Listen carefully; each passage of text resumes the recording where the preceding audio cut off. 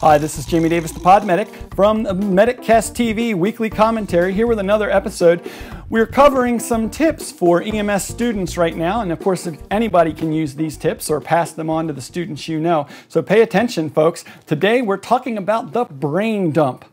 Brain dump? What's that? Well, let's listen up. Come on, lean in, lean in. Brain dump.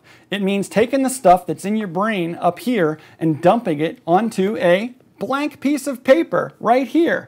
Now, what do I mean by that? What do I mean by a brain dump? Well, a person who's a lot smarter than I am, Albert Einstein, made the statement once that he never committed to memory something he could write down on paper. Why waste the space in your brain to write, and if you can just write something down? This is especially true when you're taking a test. You ever taken a test and you get to a point where you have an answer that you just know the answer, but you can't seem to lay your fingers on it in your brain? Well, if you brain dump beforehand, you can solve that problem. So take the stuff out of your brain and put it onto the piece of blank paper or in the margin of your test or the back of your test. If you're taking the National Registry test, they will provide you a whiteboard and a dry erase marker to take in with you. So if you do need to write something down or do calculations, they can all be there. It's a great place to put your brain dump. You can put your rule of nines for burns there. Draw yourself a little burn stick figure.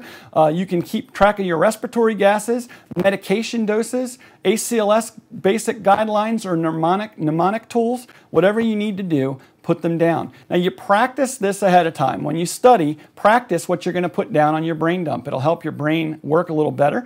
And when you go into the test and the test begins, find where you're going to put your brain dump. Maybe they let you bring in some blank scrap paper, or maybe you just have to write it on the back of the test or in the margins. But go ahead and utilize the brain dump to allow you a better way to succeed as an EMS student.